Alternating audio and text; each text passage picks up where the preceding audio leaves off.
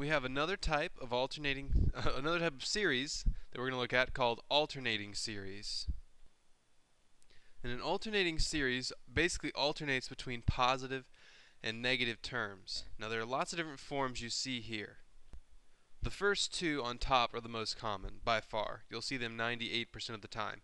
The negative 1 to the n times other stuff, so the an can represent anything else, and then negative 1 to the n plus 1 times other stuff.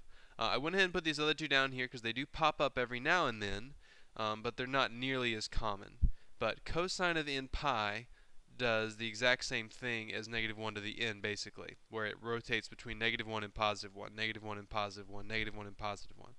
And same with the sine function you see over there on the bottom right. So just be aware that cosine and sine sometimes act as alternating series, but in general you'll look for things like the top two, negative 1 to the n or negative 1 to the n plus 1. So the first thing we want to know is, how do we figure out if it converges or not? Well, an alternating series converges if these two conditions are met. First, the limit as n approaches infinity of the sequence equals 0. Notice, we take the limit while ignoring the negative 1 part. So we will throw out the negative 1 to the n and take the limit of what's left. Or we will throw out the cosine of n pi and take the limit of what's left. And if the limit of what's left is 0, and this an plus 1 less than or equal to an just means it's non-increasing for all n, or it is decreasing or staying constant, then the alternating series converges.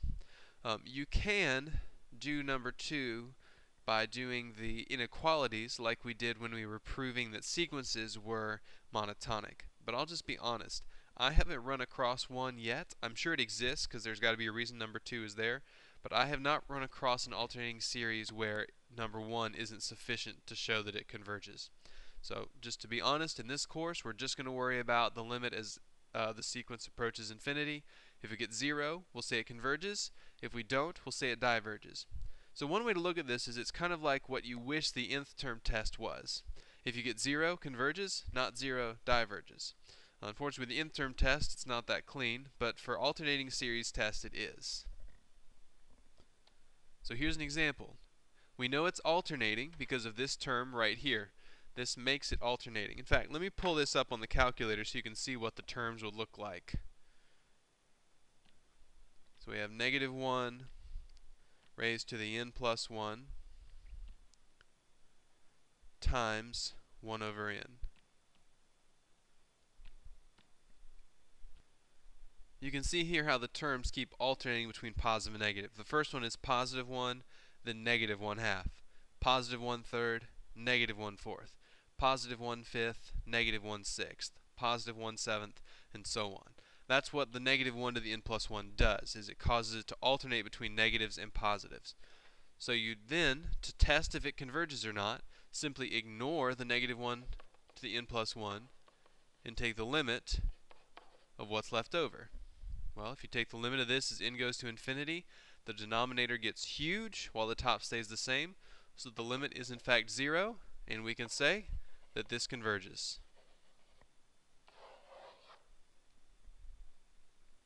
So just ignore the negative 1 part, you ignore that, take the limit of what's left. If you get 0, it converges, not 0, diverges. So let's try this one. Alright, now this one's a little tricky. It is alternating because you've got this negative number raised to the n minus 1. However, you can't cross out the negative 2. So here's what has to happen before you take the limit.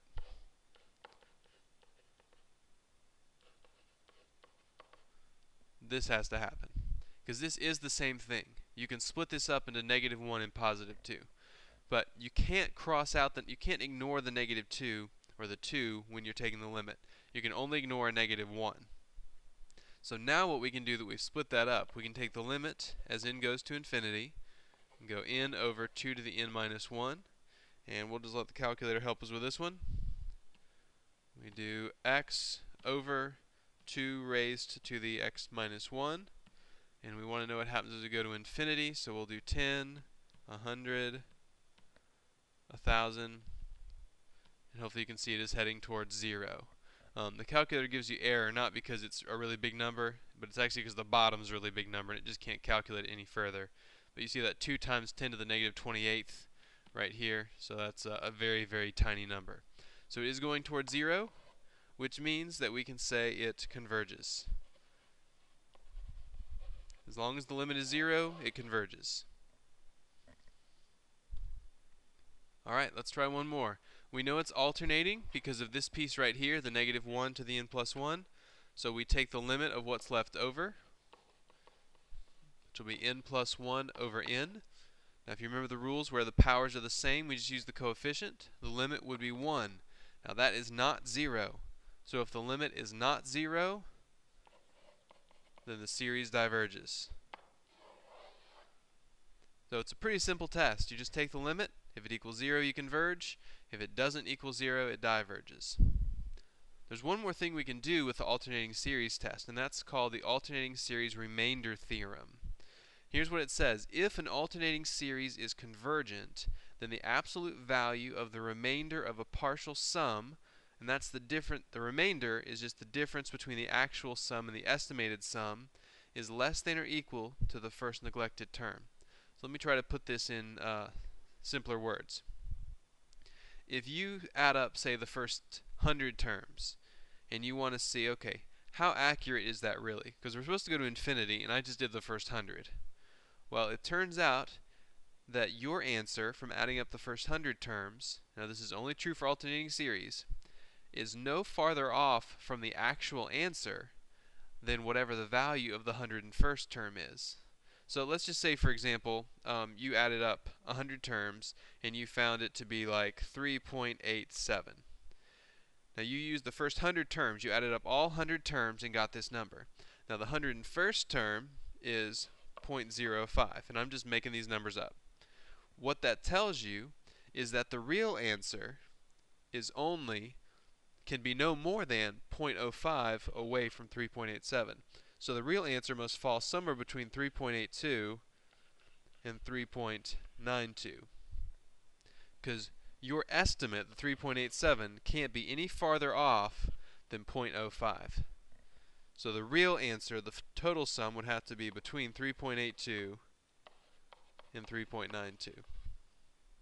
So you look at the first neglected term, in other words, the first term you didn't use, and that gives you what's sometimes called an error bound. You know you're wrong by no more than that amount. Now this is the type of question they tend to ask about these type of things.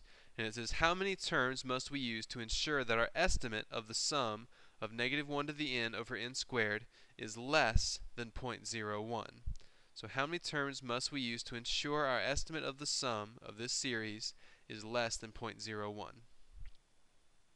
So in other words, do we need to add up the first 5 terms, 10 terms, 20 terms, 100 terms, 1,000 terms? Because basically we're saying, okay, if we're within 0.01, we're happy. So as long as our estimate's that close, then we're okay. So let's do that. Let's plug in our series. So we had negative 1 raised to the n over n squared. Let me double check that. Yes, that is our series.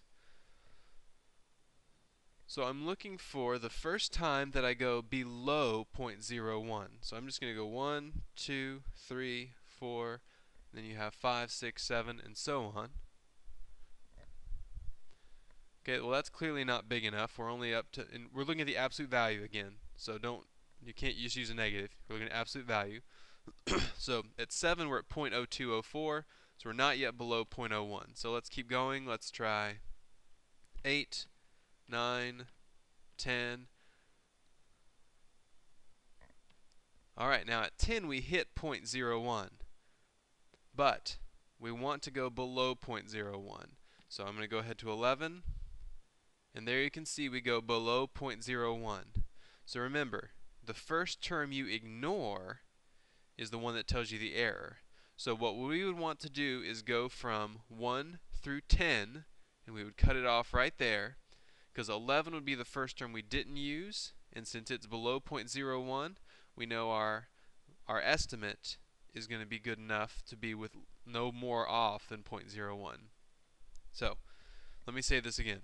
The way you approach this problem is you plug your series in the calculator and you look for the first term that goes below whatever they ask for, in this case 0.01, and then you use every term before that.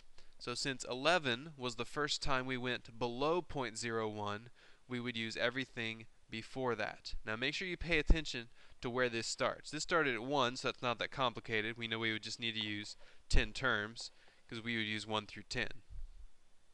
But had this thing started at 0, that would mean 11 terms, because you would need 0, 1, 2, 3, 4, 5, 6, 7, 8, 9, 10. Or if it started at 2, you would just need 9 terms, 2, 3, 4, 5, 6, 7, 8, 9, 10. So make sure you pay attention to where the series starts. So let's try another one.